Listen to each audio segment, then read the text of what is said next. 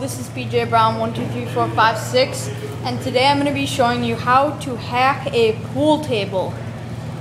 So if you're ever just wondering why you can't just keep playing for $1.25 or however much it is, well, I figured out a way how to do it.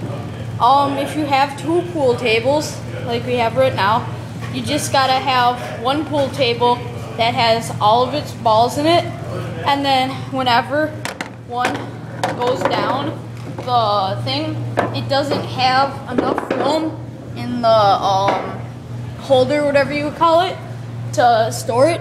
So then it comes down to where you would get the cue ball.